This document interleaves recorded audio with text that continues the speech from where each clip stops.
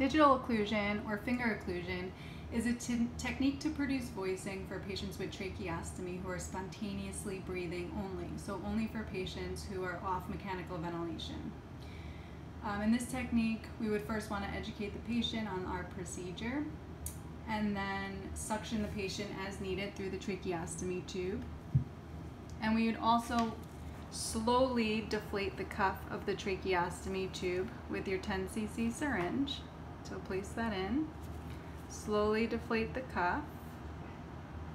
You might need to suction the patient as we're slowly deflating the cuff depending on how many secretions that patient has.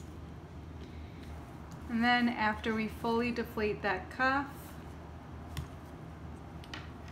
we place a gloved finger over the tracheostomy tube and coordinate when the patient exhales. So they breathe in, exhale, say ah, inhale, ah. So on exhalation, we're placing that gloved finger on the tracheostomy tube. And every time we're placing the finger on the tube, air is flowing around the tracheostomy tube and through that upper airway, which enables the patient to produce voicing.